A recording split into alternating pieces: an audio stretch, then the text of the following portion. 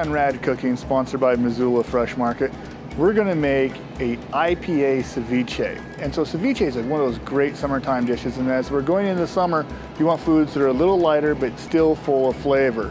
So we're gonna use this beautiful ahi tuna for our ceviche, and then we're also gonna use these shrimp. So what a ceviche is basically you cook seafood with citrus instead of heat.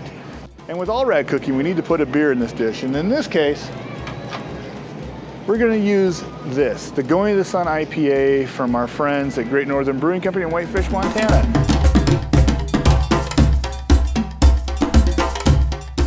Tuna and shrimp are in the fridge getting happy. We're gonna get the rest of the ceviche put together for these ceviche lettuce wraps.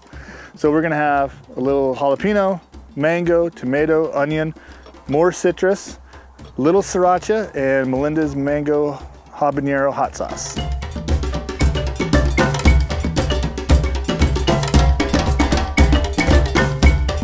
Now we're gonna assemble our final ceviche. So we're gonna take our fish and shrimp out of the citrus that's been in now for 2.5 hours.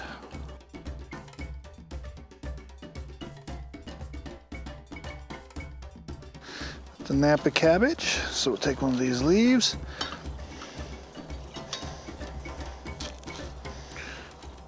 We'll plate it like that.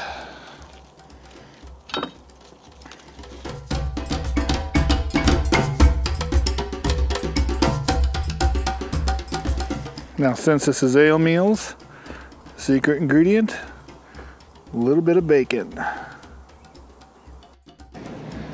So now that we've made this great IPA ceviche, we need to pair it with something. It has to go down easy. So we're gonna pair this on the beer side with the Muir Pond Pale Ale from Deschutes Brewing out of Oregon.